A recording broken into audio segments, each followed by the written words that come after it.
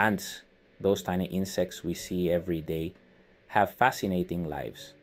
Although we often don't notice them, their organization and behavior are amazing. From the way they build their ant hills to how they communicate with each other, ants are truly incredible. A fundamental part of their life cycle is their nuptial flights. These flights are spectacular events that mark the beginning of a new generation of ants. In these flights, the new queens and males, both winged, leave the nest to mate. This moment is crucial as it determines the future of the colony. Nuptial flights are essential for the reproduction and expansion of ants. During the flight, males and queens meet and mate in the air, which guarantees the genetic diversity of the colony. They allow colonies to expand to new areas and avoid genetic problems. After mating, the queens look for a suitable place to establish a new colony, where they will lay their first eggs and begin to build their empire. In Canada, these flights usually begin in early spring when the weather is favorable. Summer is the perfect season for winged ants to embark on their journey, taking advantage of optimal weather conditions. Each type of ant has its own characteristics and flight patterns. Some species fly in large swarms, while others prefer to do so in small groups. Some fly during the day, and others at night. Let's explore some of the most common genera in Canada: Lassis, Camponotus, Tetramorium, Mirika. Each of these species has its own unique behavior and adaptations that allow them to thrive in different environments. Lassis and Solenopsis. These ants also play an important role in the ecosystem, contributing to soil aeration and pest control. Learning more about them helps us appreciate the complexity and importance of these small but mighty insects. Tetramorium ants, or pavement ants, are very common in cities. They are known to make their nests in cracks in walls, under rocks, or in the grass. Their nuptial flights usually occur between May and July. They are small, light brown to black in color. The workers are all the same size. They adapt to different environments, from forests to cities. Camponotus ants are known as carpenter ants because they build their nests in dead or decaying wood. They are the largest ants in Canada. Their nuptial flights occur in the spring, in this case, from April to late July, usually after the rain. There is a big difference in size between the workers. The workers, they are usually black, but some have reddish tones. They live mainly in forests, but may approach wooden structures in search of food. Solenopsis ants are small and dark brown to black. Some, like the Solenopsis molesta, are known as thief ants because they often enter the nests of other species and steal food. Their nuptial flights occur from June to August. They are very small and difficult to differentiate from other ants. They tend to form large colonies with many queens. They adapt to various environments, including urban, agricultural, and natural areas. Mirika Rubra ants, or European fire ants, are known for their adaptability.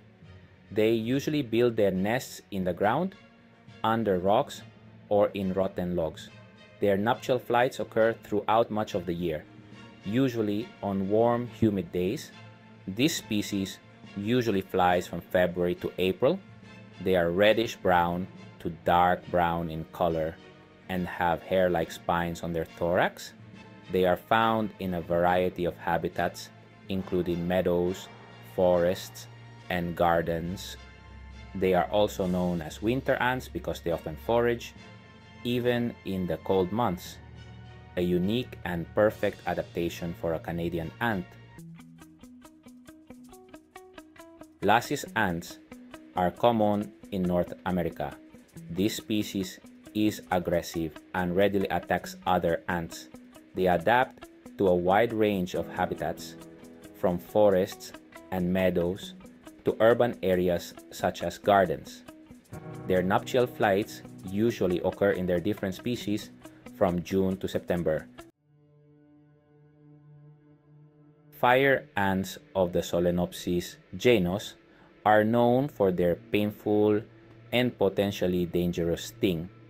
These small but aggressive creatures can cause serious allergic reactions in some people, making them a significant threat in areas where they have become established.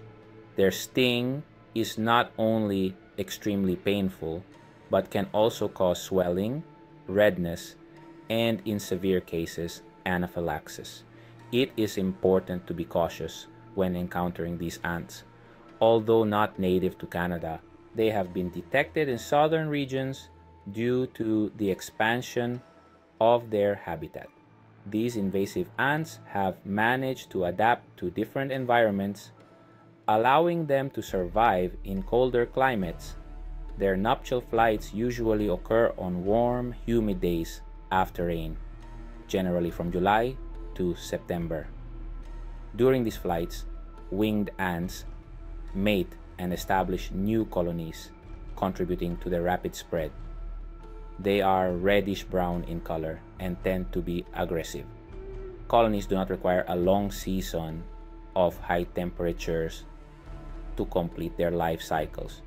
In most habitats, habitat selection appears to be determined by a balance between sufficient insulation to complete their life cycle and maintaining high humidity within the nest in the ground. The types of ants mentioned show significant differences in terms of size, color, habitat, and time of nuptial flights. Each species has developed unique characteristics that allow it to adapt to its specific environment, while Camponotus stand out for their size and preference for forests, where they build their nests in fallen logs, and under leaf litter. Tetramorium adapt to urban life, finding refuge in cracks in buildings and under sidewalks. Solenopsis, with their small workers, can go unnoticed, moving quickly among low vegetation, unlike the striking Mirika, which are easily recognizable by their vibrant color and aggressive behavior.